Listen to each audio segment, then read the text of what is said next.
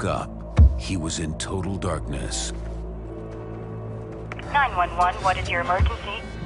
I'm a special agent for the United States Secret Service. I'm being held captive in the trunk of a car. I need help. My phone is about to die. Please reach the Secret Service. Tell them what's happening. Sir, I need you to try and stay calm. When the clock started ticking, the game began. Do we have your attention now? This can all be over very quickly.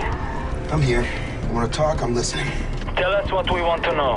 Why don't we pull over and we make a deal? You want information, and I want out of here. You're not in control of this situation. I am. Stop! But when he refused to cooperate... Jeremy? Is that you? There's someone at my window. What? Molly! They made it personal. Let me out of here! All I know is this has something to do with roulette. What do you know about that? It's an underground bunker where the president, vice president are taken if there's ever an attack on Washington. The bunker is changed randomly without notice. Only a handful of people ever know which one it is on any given day. That's why they call it roulette.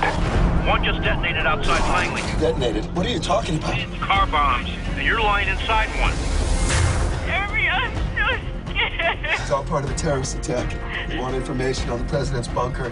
Give us the location of roulette or I start executing these people one by one. Tell me now.